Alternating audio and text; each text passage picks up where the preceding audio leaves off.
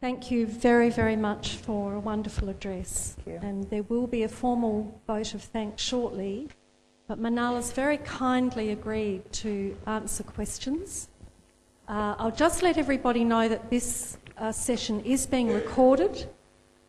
Big Ideas ABC have asked if we could video it, and we're doing that, but just to let you know. But we would very much welcome your questions, and we have roving microphones.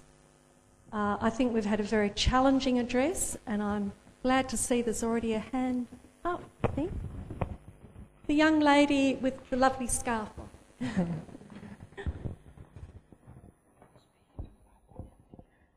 Thanks for the wonderful speech, Manal. Thank you.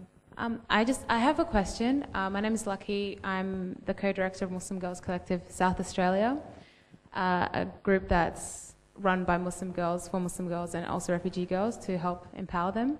As a Somali woman coming from a failed state, my question is, how can, if women are, I guess, the key to getting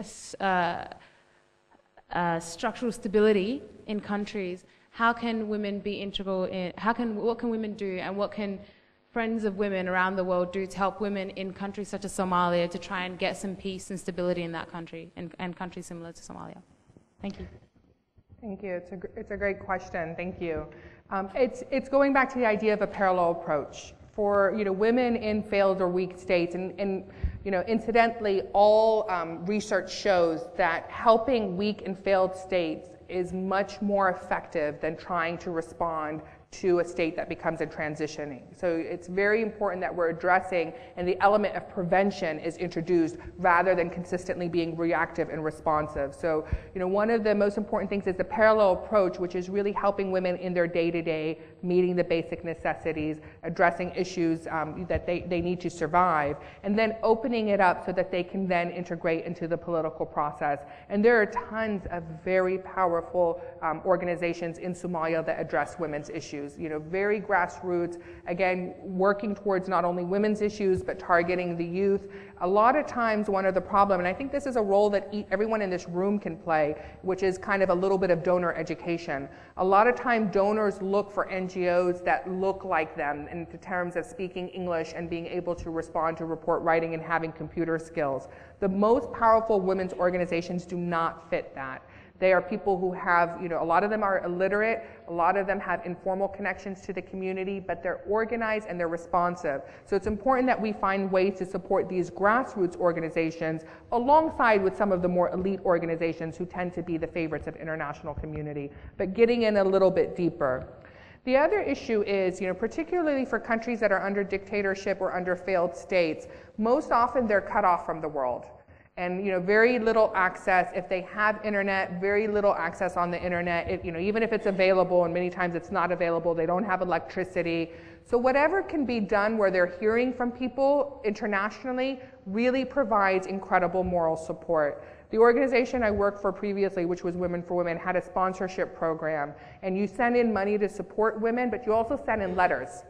And I cannot tell you how exciting it was for the women when they would receive letters. It was their only connection in many times to the outside world. And one of the things that we do in the United States is something called twinning, where cities will adopt a city overseas. So for example, Denver adopted a city in southern Iraq called Hilla, and they would send letters in between, and you just got an exchange. At one point, they raised enough money where they were able to bring people from Iraq to visit Denver and vice versa. The goal, it hasn't happened yet, is to come visit Iraq. So you have this exchange between cities, and something that's happened a lot in high schools in the United States is twinning of schools. So a school will adopt a school overseas. And that exchange is extremely important. It really connects them to the outside world and gives people a hope and an understanding that things can be different.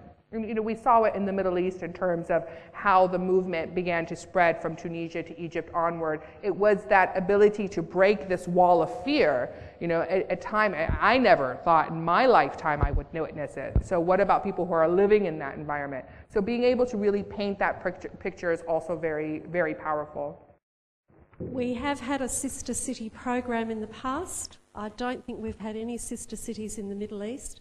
But I reckon everyone here might just ask if we can have one. Yeah, that'd be great. Now, we've got time for more questions, so if I can see some hands. There's a lady, I think, right up the back. Thank you. Thank you very much. You talked about the difficulty of convincing authorities that the problems of women need to be considered when one is planning reconstruction. But it seems to me that is a worldwide problem. It's not just in countries that are undergoing reconstruction or development. It occurs in the most developed countries. The problem of women in a particular area, oh, well, that can wait until we fix this up. We've got to fix up the mental health problem. Mm-hmm. We've got to fix up the disabled problem.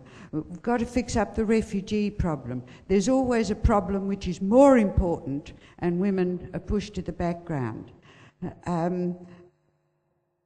Do you have a recipe for preventing this low priority being given to women's issues right throughout the world, whatever the culture and degree of development?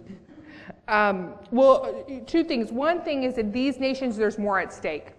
And I think a lot of us wish that we could travel back in time when our constitutions were being developed. And I know at least for the U.S. Constitution, not only for women, but for a lot of other issues, there were huge gaps on human rights. And, wish we could travel back in time. But for these nations, they're at that point of time in their history where they're drafting new constitutions. And so to protect women through the rule of law, again, if that window closes, then they find themselves in our position where we're having to really go through suffrage movements and talk about amendments, which can be a legal nightmare. So it's why it's so important. And I don't know if I have a recipe, but I do think I have a tool. And it's what's in your hand and what's kind of hanging over here on my lapel, which is the microphone. And really making sure that we're out there, that we don't go away, that we're insistent, that we're continuously fighting, not only for our own rights, but for people globally, that they have a place at the negotiating table. Because without that pressure, it's not going to happen. And part of that talking in the microphone is making sure that we learn to talk other people's language. And I know it was a big challenge for me, which was I had to learn to talk in a language where the military would actually listen to me. And I was like a fly for them, trying through trial and error. Here's this issue. And it became very clear that if I wasn't speaking in the language of security, they wanted nothing to do with me. So I had to learn and use the organization Inclusive Security, which highlights, and obviously using the greatest tool of all, which is UN Resolution 1325, but really pushing and saying, this is smart, this is strategic. In many ways, we have to do that with the private and corporate sector. We have to do that, it's just learn the different languages so people will see encompassing interests. And really teaching our young women and our young men, you're not doing women a favor. You're being smart, you're being strategic. This is what has to be done. Otherwise, you're not going to be effective. So the more we can really deliver that message, hold our governments accountable, I think that's really the next phase for where we need to be. If you look at the last 100 years, we're now part of the debate. We're now part of the agenda. Now we need to be pushing the UN to develop very tangible indicators so things can be measured. We're not going to be okay with just rhetoric. We want to see reality. We want things put in practice, and I think that we should celebrate where we've come, but we now need to talk about action. When will we see tangible differences? And I'm of the viewpoint, it's probably because I'm an economist by training, that if things can't be measured, they're not going to be done. So we need to really be part of the debate on developing indicators and getting things measured, and then holding our governments accountable, because the UN is basically our governments and the membership of our government, so holding our governments as citizens accountable to meet those indicators. It's rather dim looking back there, but as soon as I heard the voice of the questioner, I knew that it was Anne Levy.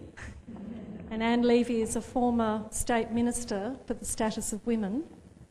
And, thank you, Anne. And has been highly active in fighting for women's rights, probably for most of her life, I would say. Thank you. So I'd just like to acknowledge Anne. Thank you.